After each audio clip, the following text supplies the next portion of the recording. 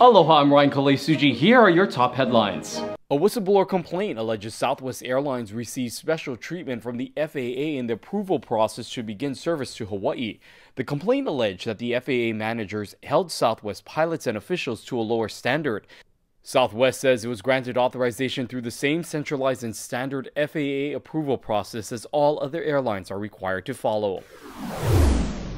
On Wednesday, residents were allowed to return to their home on Hibiscus Drive after Sunday's deadly shooting and fire. HECO began restoring power to some 40 customers on Wednesday afternoon. The medical examiner's office said it may take up to several weeks to identify the 2 sets of remains that were found in the rubble. Tom Graham was officially introduced as the new UH football team's head coach. He was selected over 50 qualified applicants that applied for the position.